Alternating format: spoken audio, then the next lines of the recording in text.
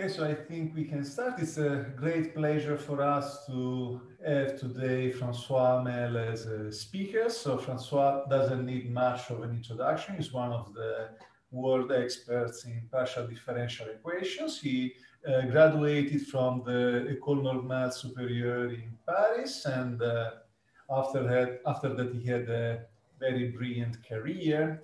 He was also fellow of the Alexander von Humboldt Foundation and highly cited researcher. And he's now director of the lab in Marseille. And so I think we are all enthusiastic of having François here today. He will talk about symmetry properties for the Euler equations and semilinear elliptic equations. Thanks a lot. Thank you very much, Enrico, for the nice introduction and for the kind invitation. It's my great pleasure to give a talk in this Asia Pacific Analysis and PDE seminar. So, for me, it will be my first time giving a talk at 7 a.m. So I hope everything will run well. So I'm going to speak about some joint work with Nikolai Nadirashvili about some links between the Euler equations and some Liouville type results for semilinear elliptic equations. So I will focus today on the steady Euler equations. So that means for an inviscid fluid with the incompressibility condition. So these equations are first order equations for the velocity field V, and there is a pressure P. So, and the field is assumed to be divergence free in domain omega. And we assume C2 conditions, C2 smoothness for the field, which seems a little bit too strong because this equation is only a first order equation. But we will see that this assumption plays a role somewhere in the proof. And so the question I'm going to address today is the following one. So how does the flow inherit the geometry of the domain? And we will consider two types of domains. Circular domains will be the first type. And in that case, the question is, in a circular domain, can we get conditions for a flow to be a circular flow? I will write precisely what it means later. And in parallel domain, the question is, can one find conditions for the flow to be a parallel flow? But today I will mainly focus on the first question, the question of circular domains. I will briefly mention in the last minutes of the talk the case of the whole plane Rn, which is a parallel domain. And I will state some results in dimension 2. And we will see that, so if I have time, in dimension 3, one cannot get exactly the same results. One cannot generalize them in dimension 3 and higher. Okay, so the first situation is the following. So I consider an annulus, so smooth annulus, which is a domain in R2 between two concentric cycles. So let's say which are centered at the origin, and so with the radius A and B. So here in this situation, A and B are positive real numbers, and A is less than B. So omega AB is the open annulus between the two cycles.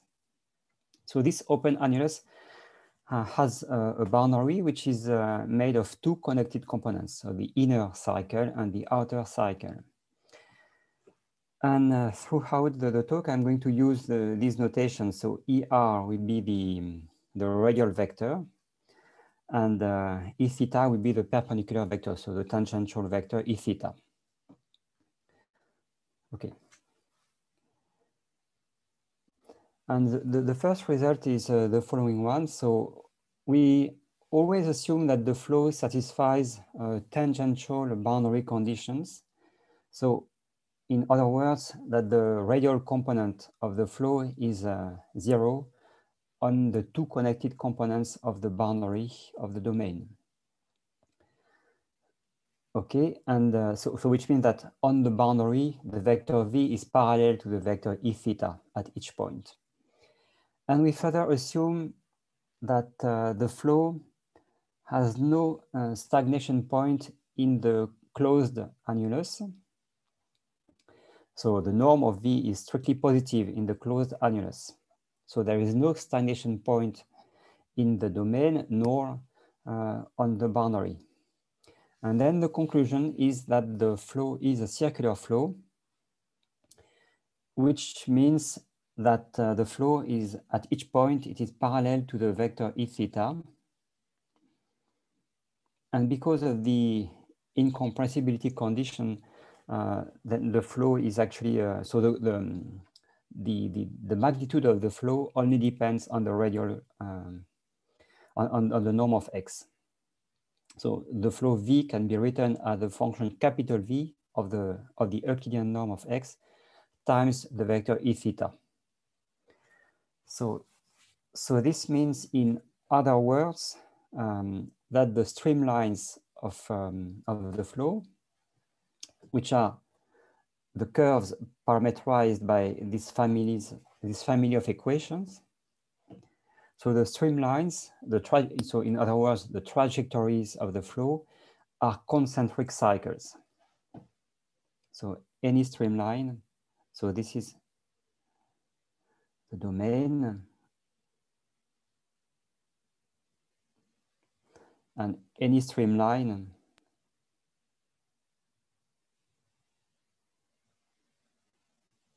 is a concentric cycle. So this is, so in green, this is a streamline of the flow. And the two connected components of the boundary are also streamlines of the flow. Okay, so the flow is like that. At each point, the flow is parallel to the vector e theta at each point. Okay, so an equivalent formulation of this result is to say that any non-circular flow must have a stagnation point in the closed annulus. And actually, for the result to hold, we can slightly relax the assumption of having no stagnation point in the closed annulus. In this sense, so it is sufficient to assume that the set of stagnation points is properly included in one of the connected components of the boundary. So what I mean by properly included means included and not equal to. But even so with this assumption, it turns out eventually that since the conclusion is the same, it follows then that that the flow has no stagnation point in the closed annulus. Okay, so this is the first main theorem. So I would like to comment this result, and especially the assumption, and then I would like to do the scheme of the proof.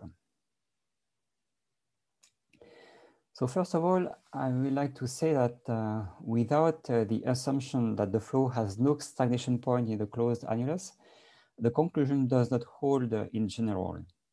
So it's quite easy to construct families of flows which solve the incompressible Euler equations. So how to do so? So we consider any classical solution, any classical function u solving this semilinear elliptic equation in the domain omega AB. Let's say classical up to the boundary, so of class C2 up to the boundary, and assume that this so for a function f, let's say, which is at least continuous, and let us assume that U is constant on the two connected components of the boundary. So U is constant on the inner cycle, and U is also constant on the outer cycle. And then we define V to be the orthogonal gradient of U. So the orthogonal gradient of U is minus the derivative of U with respect to the variable x2, and then the second component is the derivative of U with respect to the variable x1. So this flow V, which is the orthogonal gradient of U, then satisfies the Euler equations with the incompressibility condition. So the incompressibility condition is obvious by definition, and it also satisfies the Euler equation, and for a pressure P, which is explicitly given like that. So, and the function capital F has derivative equal to F. So the pressure P is a unique defined up to an additive constant, of course. Okay, so once we have this general construction, now we can say that if U, so we can say that the critical points of U are the stagnation points of V. So in other words, if U has critical points, then V has stagnation points. And also furthermore, if U is not radial, then V is not a circular flow. Okay, so therefore it's easy to construct non-circular flows with stagnation points. So for instance, consider this this equation, so which is an eigenvalue problem. We consider the operator in dimension 1, so minus phi double prime minus r minus 1 phi prime plus r minus 2 phi. So this is the Laplace operator, so minus Laplace operator in radial coordinates for radial functions plus r minus 2 times phi.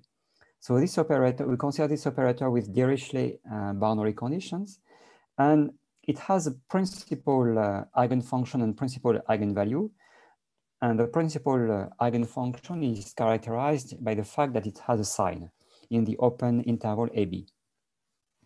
And therefore, so it is unique up to multiplication, and the principal eigenfunction lambda is unique. Okay, and then once we have this function phi, we can define U of x, which is phi of r times cosine theta. So because of this cosine theta and the r minus 2 square coefficient in the equation, it turns out that the function U satisfies this Helmholtz equation, Laplace U plus lambda U equals 0. So this eigenvalue problem. And this function U has 6 critical points, 4. So 2 on the inner cycle, 2 on the outer cycle, and 2 in the open annulus. And therefore the function V, which is the orthogonal gradient of U, is a non-circular flow with 6 stagnation points. Okay. So, but I also would like to say that that the condition that the flow has no stagnation points in the closed annulus is obviously not equivalent to being a circular flow. So, for instance, there are immediate circular flows with stagnation points. So, besides the trivial flow, and so for instance, now we consider this eigenvalue problem. So, which is the Laplace operator for radially symmetric functions. So we consider this eigenvalue problem, and let me call mu the principal eigenvalue and phi the principal eigenfunction, which is unique up to multiplication and which is so characterized by constant sign in the open annulus AB, in the open interval AB. And then the function U, which is phi of r, satisfies this linear equation, Laplace U plus f of U equals 0. And the set of critical points of U is equal to a cycle, which corresponds to, so whose radius is the only critical real number of, so the critical point of the function phi. So the function phi has only one critical point in the interval AB. Okay, and this flow V, which is the orthogonal gradient of U, is a circular flow with infinitely many stagnation points. Okay. So now I would like to show the scheme, to present the scheme of the proof of this first result. Actually, the proof of this result is quite easy to understand, I hope. And then I will present some further results in other situations and with more complicated assumptions. So it's, but the proofs, all proofs share some common properties, which I would like to present now and which are quite easy to understand. So first of all, so we consider a flow V, so which is a solution of the Euler equations and which is incompressible and which has no stagnation point in the closed annulus. Now this function V has a stream function U. So the flow V has a stream function U. So in other words, so there is a stream function, there is a function U whose orthogonal gradient is equal to V. And this function U is unique up to additive constant. So it exists because the flow satisfies a tangential boundary condition on the inner cycle. It's sufficient to have it on the inner cycle. And this is, so therefore the flow V has a stream function U, despite the fact that the domain is not simply connected. And furthermore, since the flow V is tangential on the boundary, then the stream function U is constant on each connected component of the boundary. So in other words, there are two constants. So the U is constant on the inner cycle and U is constant on the outer cycle. And therefore, up to additive constant, I can assume without loss of generality that U is equal to 0 on the outer cycle and U is equal to some constant C on the inner cycle. Okay.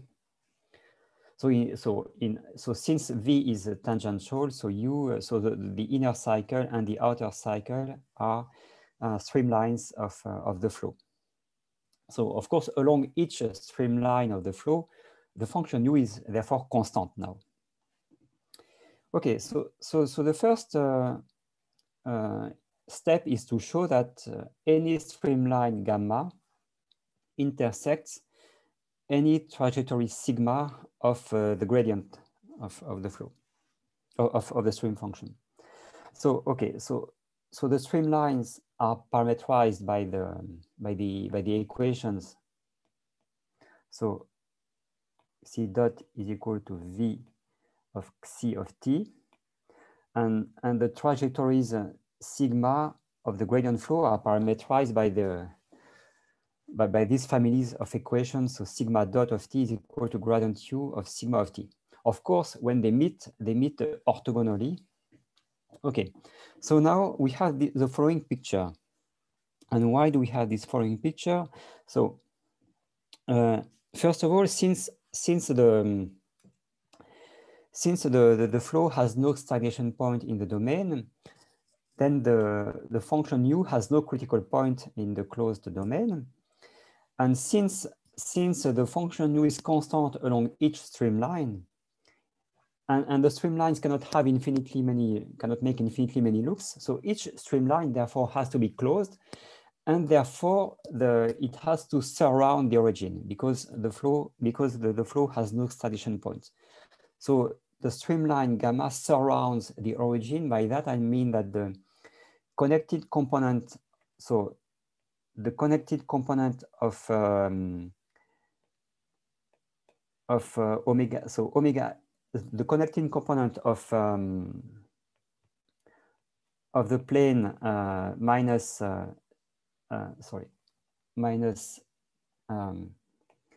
Cx. So Cs is the streamline containing the point X. So the connected component, the bounded connecting component of R2 minus Cx contains the origin.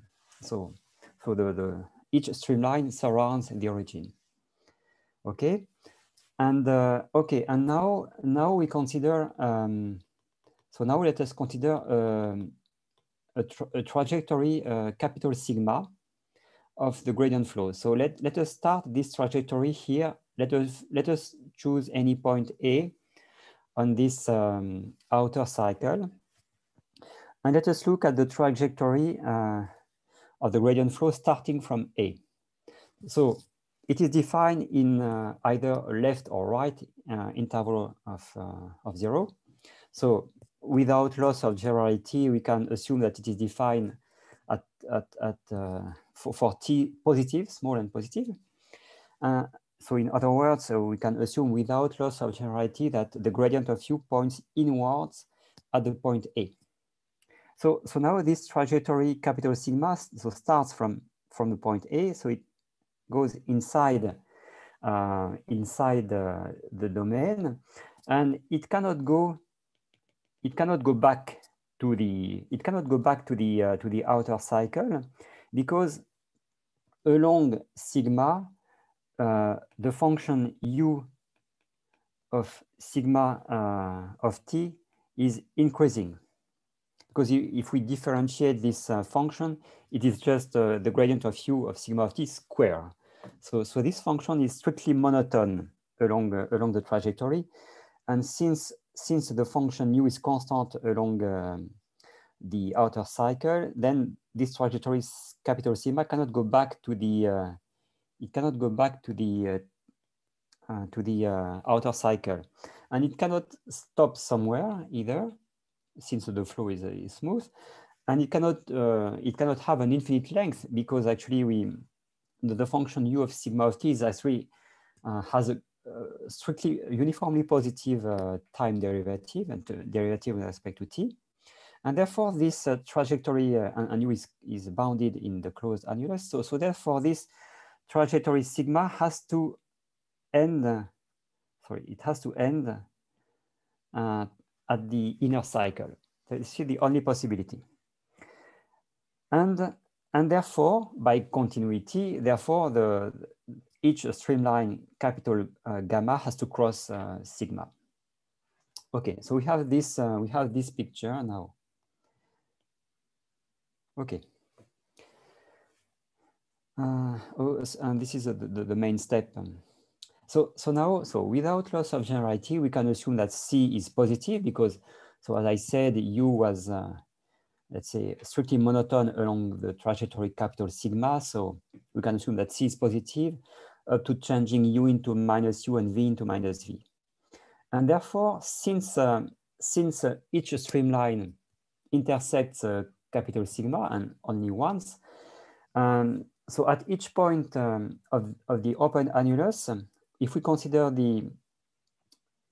me go back here. If we consider any point X here in the open annulus, so if we consider the streamline capital gamma containing X, so it has to cross the trajectory sigma here at a unique point. And at this point, so this point is necessary it is necessary an interior point. And since the function u was increasing along capital sigma, therefore the value of u at this point y is between 0 and c, and therefore u of x, which is equal to u of y, is between 0 and c. So we have u of x equals u of y, so between 0 and c. So u is between 0 and c everywhere in the open annulus.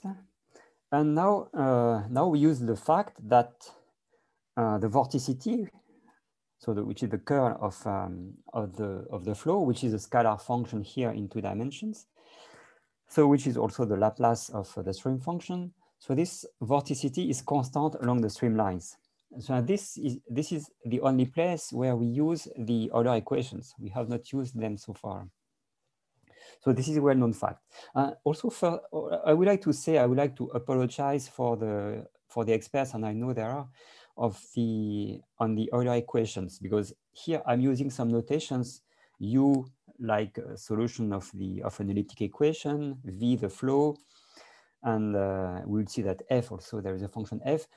They are not the usual notations on the Euler equation. So usually the flow is denoted by U and the vorticity by omega, and also the vorticity function by gamma, and I'm going to use it F here.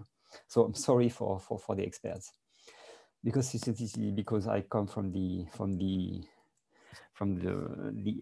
parabolic and elliptic field, so that's why I'm using the solutions of the elliptic equations. So we will see. So we will see this elliptic equation coming now. So the vorticity V is constant along the streamlines. So in other words, along the streamlines, so not only U is constant by definition, but also the Laplace of U.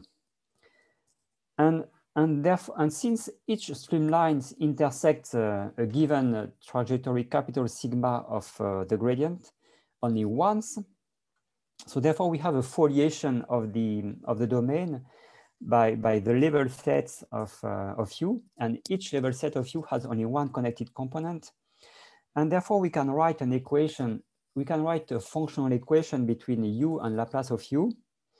And it is sufficient to have this equation along one trajectory capital sigma of the gradient flow. So, what I'm saying that we can define a function f. We can define a function f in such a way that we have the equation Laplace of u plus f of u equals 0 on a given trajectory capital sigma of the gradient of u. Once we have this, so therefore f is defined this way. Is defined this way, and once we have which is equivalent to say that we have this equation along sigma, and once we have this equation along sigma, we have it actually everywhere in the domain, because each streamline capital gamma intersects capital sigma, and u and Laplace u are constant along capital gamma. So we have this equation therefore everywhere. So of course it's since the flow has no stagnation point, it's easy to write such an equation locally. But the interest of this construction is that the function f is defined in such a way that this equation holds globally in the domain. We have this global equation in the domain, and in the literature on the Euler equation, so this function f, which is a vorticity function, is usually called gamma. So here I'm using f, which is the usual notation for the elliptic equations. Okay, so now we have this equation in the annulus. And also let me also point out that the function f is of class C1. F is of class C1, and this is where we use the assumption that the flow V was of class C2. So since the function V is of class C2, then the stream function U is of class C3. So the Laplace of U, the vorticity, is of class C1. And also sigma and theta are also of class C1 by definition. So therefore the function f by the chain rule is of class C1. So therefore it is at least Lipschitz continuous. And now we are going to use a result of Boyan-Sirakoff.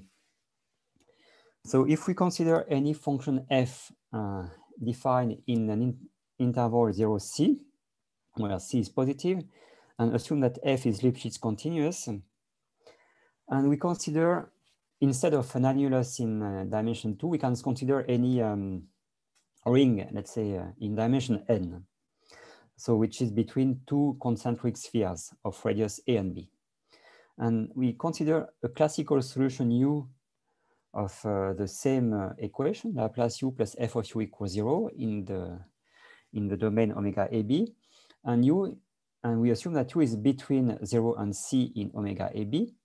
And we assume that u is equal to 0 on the outer sphere and u is equal to c on the inner sphere. Then the conclusion is that u is radially symmetric and decreasing here with our assumptions. So it depends only on the norm of X, and the function capital U here is strictly decreasing. Okay, and this result is, of course, very similar to the classical result of Guidasny-Nirenberg. So classical result of Guidasny-Nirenberg was first for solutions of equations in the ball, which are positive in the ball and which are zero on the boundary of the ball. Then when F is Lipschitz continuous, then these solutions U are radially symmetric and decreasing with respect to the norm of X. So in a ring, we can have some monotonicity in a given direction, but between half of the radius between A plus B over 2 and B, but not in the whole domain, because actually we have zero on, if we assume that the function U is zero on both connected components of the omega AB. But here, since we have different values on the inner and outer spheres, we can do the moving plane the moving plane method of Alexandrov, and then used by Serine and Guidasny-Nirenberg. We can use these moving plane methods up to the origin, and therefore we can show the symmetry of the function U with respect to any hyperplane containing the origin. So therefore the function U is radially symmetric. So this is the proof given by Sirakov, and it holds even in a more general framework under slightly more general assumptions. But here the function F is assumed to be Lipschitz continuous, and because so this assumption is actually we cannot somehow relax this assumption, because the moving plane method uses a comparison principle applied to the difference between a function and its reflection with respect to some hyperplanes, and we use the fact that the function F is Lipschitz continuous to apply the maximum principle. So the maximum principle is applied to the difference of the two functions, which satisfies an equation and whose first order coefficient is therefore bounded. So we cannot get rid of this assumption. Okay, so we just apply this theorem to conclude that in our case, so the function U, the string function U is radially symmetric, and therefore the flow V is a circular flow. Okay, so and therefore the proof is finished. Okay, so now I would like to comment some further results in other situations. So we can now consider a domain which is an exterior domain, omega A infinity, which is the complement of a disk of radius A. And we still assume that the flow is tangential on the boundary. So now the boundary has only one connected component.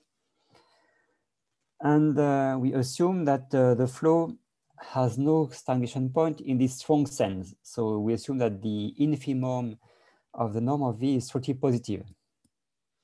So no stagnation point in the domain, nor at infinity, in some sense. And we also assume that a condition at infinity, which says that the radial component of the flow is somehow small at infinity. So it is little o of 1 over norm of X as norm of X goes to infinity. So it is in some sense almost tangential on large cycles at infinity in some sense. Okay, and then the conclusion is the same.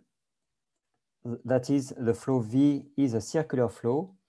So it is parallel to the vector E theta at each point, and therefore the magnitude only depends on the norm of X. And the function capital V is non-zero. So this means that the streamlines are all concentric cycles, and that the stream function U, which still exists, is radially symmetric. So this result can be viewed as the previous one as a Liouville type result for the function U. It says the function U is radially symmetric. The stream function is radially symmetric. And here the flow V is not assumed to be bounded. So for instance, there are obviously flows which are circular and with no stagnation point and which are unbounded. Okay, and but I would like to say that without this condition at infinity, the conclusion does not hold in general. So let me show one counterexample. So we cook up a function u, a string function u, which is given by this explicit formula. So, and it means that the function u satisfies the equation Laplace of u is equal to a constant. So therefore we can take f of s, which is minus this constant 8 over a squared. And we define the function v, which is the orthogonal gradient of u, so which is given by this explicit formula. And this function v satisfies the condition that the infimum of its norm is strictly positive. And the radial component of the flow, is explicitly given by this formula. And actually this formula is not little o of 1 over norm of x, as norm of x goes to infinity. And this is actually big O of 1. It is not less than big O of 1. So, and this function v is not a circular flow by definition. So this counterexample shows that this condition at infinity is not. We cannot get rid of it in general, but we do not know how optimal it is. We have a counterexample for which this radial component is big O of 1. So we do not know if there is something. So we do not know if this 1 over norm of x is optimal or not so far. And I would like to say that so for these examples, the stream all streamlines are still surrounding the origin. They are closed curves surrounding the origin, but they are not cycles. And the radial oscillations of the far streamlines is a over 2. So by that I mean that if I consider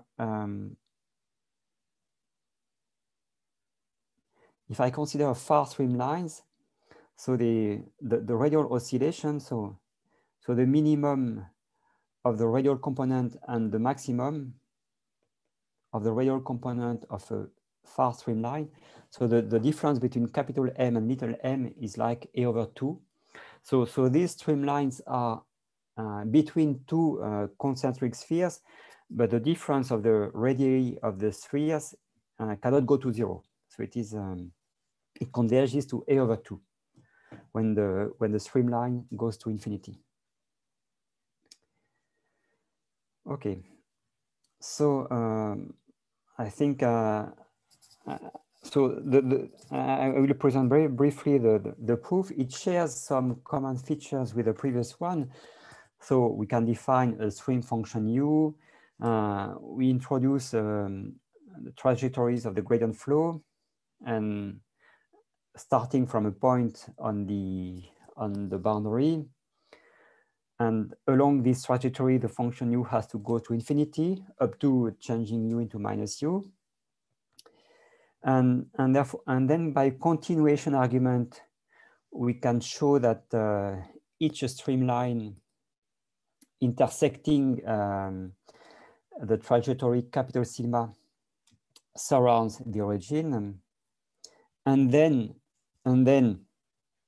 all streamlines surround the origin, because the streamlines which intersect capital sigma, then the value of u along these streamlines goes to infinity when the intersection point goes to infinity.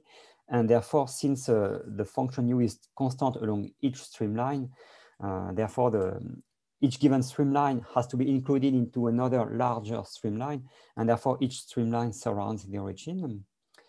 And also this implies that each streamline crosses the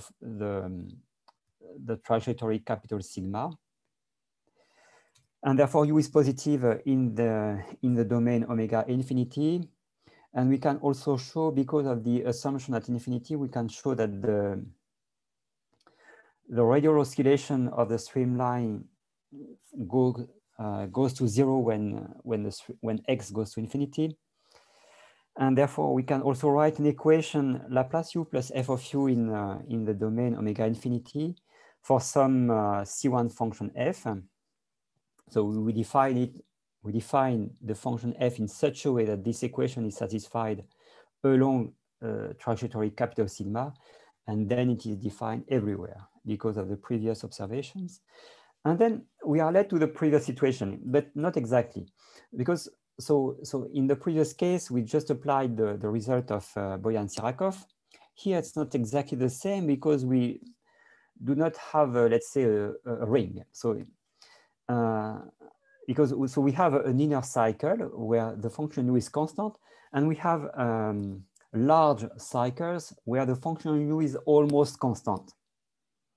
So what we are going to do is to apply, we are still going to apply the method of moving planes of Alexandrov, Serine, and Bidasny-Nierenberg, but we apply in some domains where we, up to some epsilon, we subtract some small, let's say, slab around the origin. So we will apply this method up to some epsilon in any given direction E. So at the right of the position epsilon in any unit vector E. And but we have to satisfy some condition. We have to satisfy that the reflection of the domain is included into the domain, into the connected components of the complement of the streamlines, etc., etc. So it's quite technical to apply to make this work, but it works. And then we pass to the limit when epsilon goes to 0, and by a limiting argument, we can show that the function u is Rayleigh symmetric. So this part is quite technical and involves some further arguments which I don't have time to present in detail, but okay. I think so. I would like to say that there are also further results in punctured disks when we just subtract the origin, as well as in the punctured plane with some conditions at 0 and at infinity, but I don't have time to show that. I would like to present one serine type free boundary problem. So now the situation is a little bit different because we don't know what the domain is. So we take omega, which is a C2 non-empty, simply connected bounding domain of R2. And we have a flow V, which is of class C2 in omega bar, and which is tangential on the boundary. And we further assume that V is constant along sigma. So it's an additional condition. So the norm of V is constant. And we assume that V has only one stagnation point in the closed domain. And therefore, this stagnation point has to be an interior point. Then, up to shift, the domain omega is equal to the ball BR, to the disk BR. And the unique stagnation point is the center of the disk. And furthermore, V is a circular flow. Okay, so here this, so it's a serine type overdetermined free boundary problem because so we have an extra condition on the boundary. So this condition, this red condition here, which says that which implies that the stream function u has a constant normal derivative along the boundary.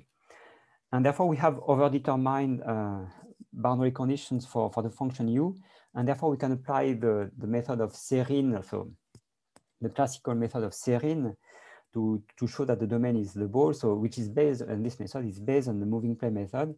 But there is a difficulty due to the fact that the function f may not be the function f, which appears here, may not be Lipschitz continuous. It may not be Lipschitz. It can be not Lipschitz continuous in the whole range of u.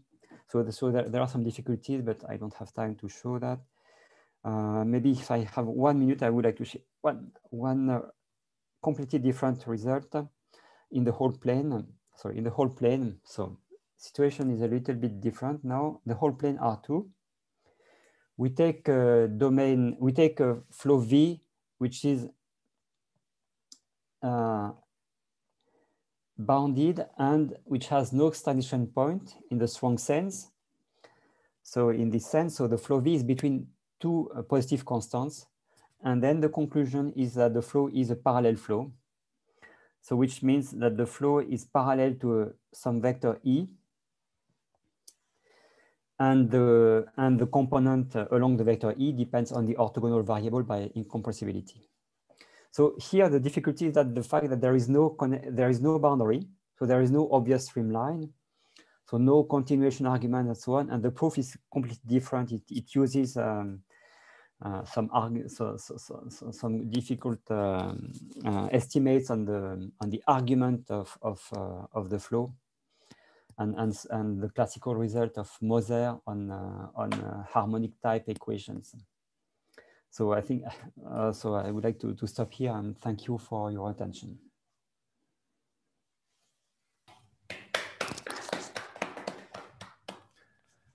Thanks a lot for the beautiful talk. Thank you. Are there any questions?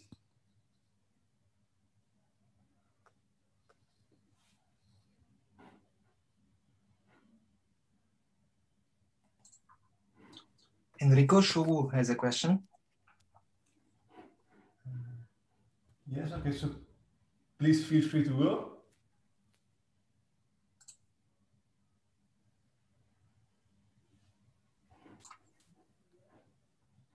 Shubu, you need to unmute yourself.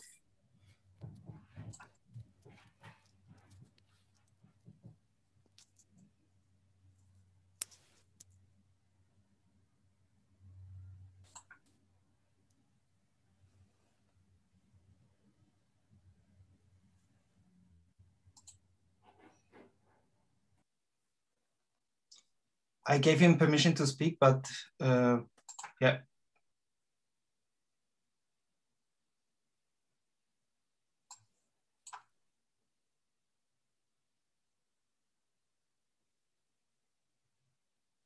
Professor Shiraki, you can speak. You can formulate your question.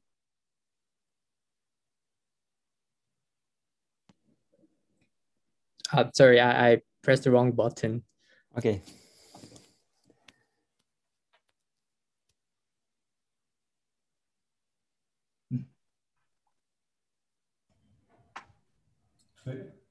Other questions or comments?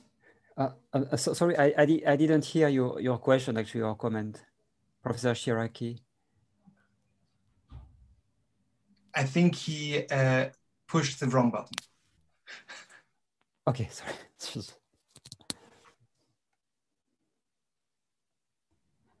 Yeah, so I have a question. So in the first theorem, you basically asked that V is C2 up to the boundary of omega. Yeah. It's clear where it comes out from the proof. But do you think that's a kind of necessary condition, or it's just a technical thing that you need in the proof? It is a technical thing which is used in the proof. So in the proof, we cannot relax too much the assumption, maybe C11, but not too much more.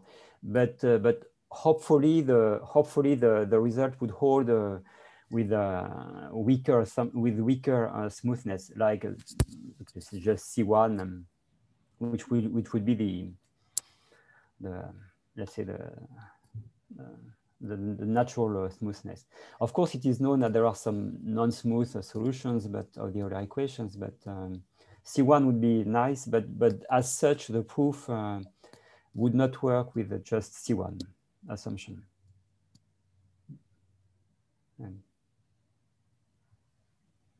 Thank you. Thank you, Serena. Thanks a lot. Other questions or comments? Enrico, I have a question. Go ahead. Could François give a little bit more details to the proof for the free boundary serene problem, because there was no time. If you maybe can say 2-3 minutes something to this, it would be very interesting. Thank you. So since so this is this slide. So since So now the domain is simply connected here. So we can define a function u, which is a string function u, and without loss of generality, so we can assume that it is 0 on the boundary. And since the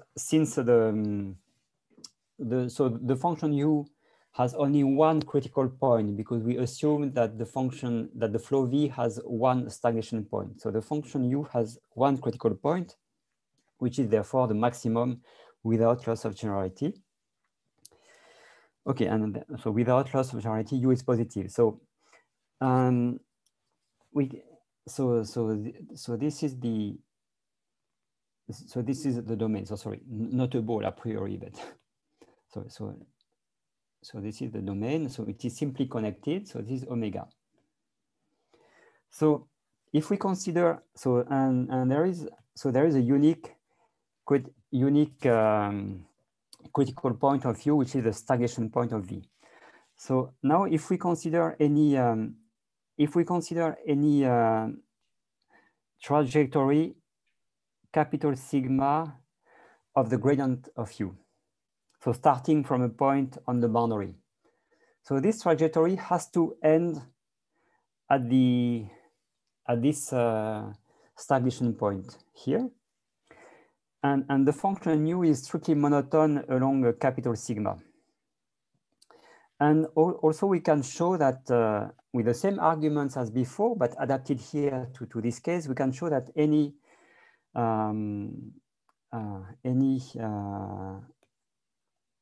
streamline, capital gamma, any streamline of the flow has to surround this green point, and therefore it has to cross capital sigma. And therefore we can write an equation. We can write this type of equation in omega, but the function f. So the function f is defined as before. So it is defined. The function f is defined in such a way that this equation Laplace u plus f of u is satisfied along capital sigma. But the function f involves the Laplace of u applied to sigma of theta minus 1 of t. But the function f in general, it is not Lipschitz continuous. It is continuous, but in general not Lipschitz continuous at the left neighborhood of the maximum of u. And it is possible to construct explicit examples of flows for which this function, vorticity function f, is not Lipschitz continuous up to the maximum of u. And therefore we cannot apply the method as such. We cannot apply the method of Serine. We cannot apply Serine's result as such, because we don't have this Lipschitz continuity. But what we do is just we apply a modification. We subtract to the domain omega. We subtract small neighborhoods of the critical point z of size epsilon.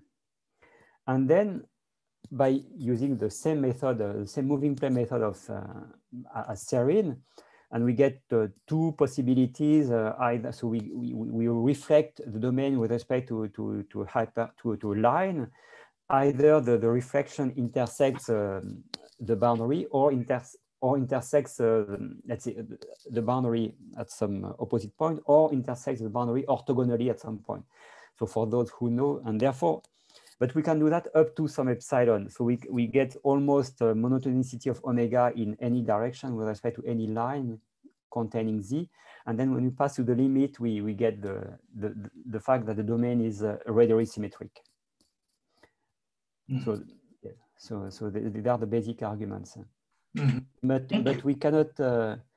But we have this technical difficulty here, which we cannot get rid of, because it can appear in general. Yes, thank you for your question, Ian. Yeah, thank you. Other questions or comments? I have a question. So does this analysis with the streamlines and the trajectories, can you extend that to a non-two-dimensional domain in any non-trivial way, or is there just, do things just fall apart? Okay, so we cannot extend it in higher dimensions. So first of all, we don't have a scalar stream function. Right. And also the vorticity is not in dimension 3, so the curl is not a scalar function anymore. And furthermore, there are some counterexamples. So I didn't have time, but I have a counterexample which is written here, which is counterexamples in a tube, in a 3-dimensional tube. So in 2-dimensional strips, we have positive results similar as the ones I showed, but in a 3-dimensional tube, these results do not hold. So if we consider a tube, so it's a tube here like that. So this is variable x1, and x2 and x3 are in the unit disk. So we consider this domain omega, which is a tube, and so consider this flow V, which is 1 minus x3, x2. So this flow V is between two positive constants in the domain, but it is not a parallel flow. And so therefore the results which says that in a 2-dimensional strip the flow would be a parallel flow does not hold in dimension 3. So I don't have any specific counterexamples in flows between two spheres in dimension 3, but at least in a tube this result does not hold. However, there might be natural conjectures. So for instance, in this example, the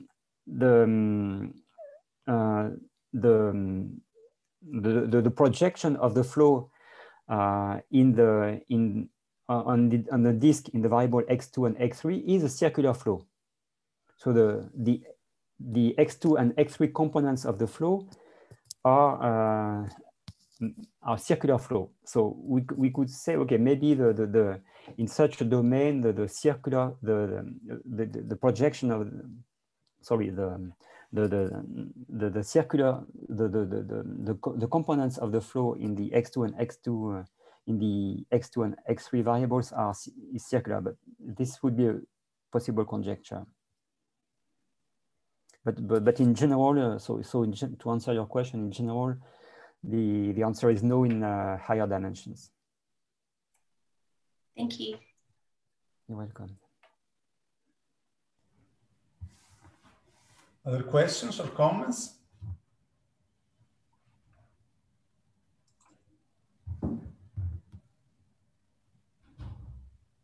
So if not, I think we can thank François again and meet in the coffee break. Thank you. Thank you. I close the session. Everybody should have received an email to the coffee break. Please join us. Okay.